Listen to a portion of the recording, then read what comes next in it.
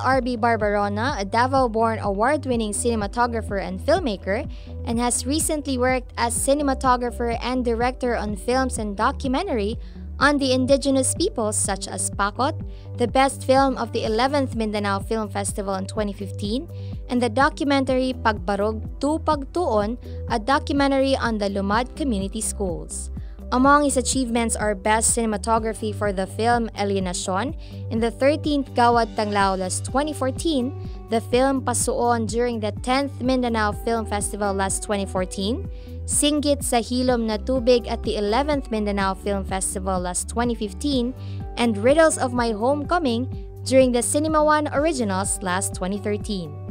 He also received Best Achievement in Film Editing and Sound and Oral Orchestration for Teng Mangansakan's Kimaya from the Young Critics Circle Award 2013. He has collaborated with award-winning Mindanao directors Arnel Mardocchio for Alienacion, Riddles of My Homecoming, and Ang Paglalakbay ng Mga Bituin sa Dilim ng Gabi, which received Gawad Urian's Best Film Award last 2013,